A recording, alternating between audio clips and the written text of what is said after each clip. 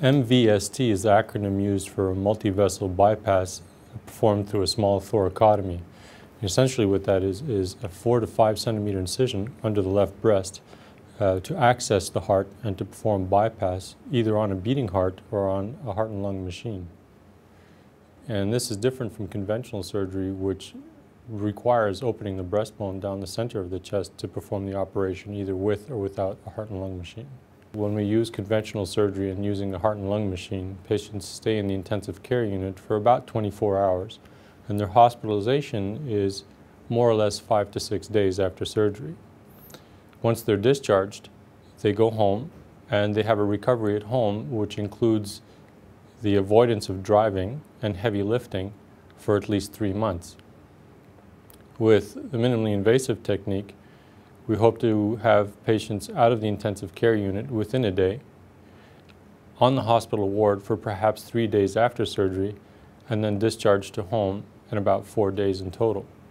So performing the minimally invasive technique, what we're able to afford the patient is an earlier return home. They can leave the hospital earlier than they would if they had their breastbone separated.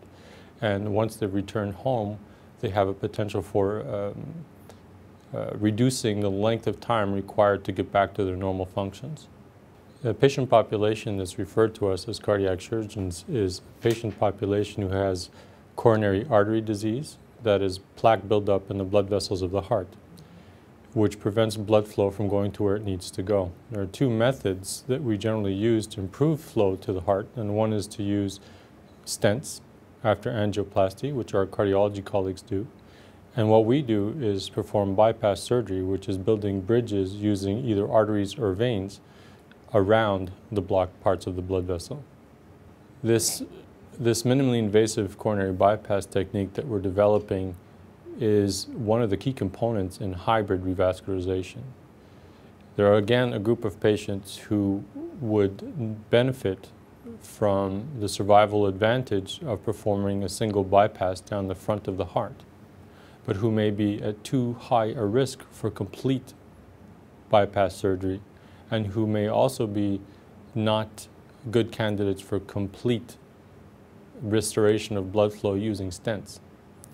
In this setting, or in this patient population, we may be able to combine the two, to combine single major blood vessel coronary bypass through a minimally invasive technique, in addition to using stents in some of the other blood vessels on the heart.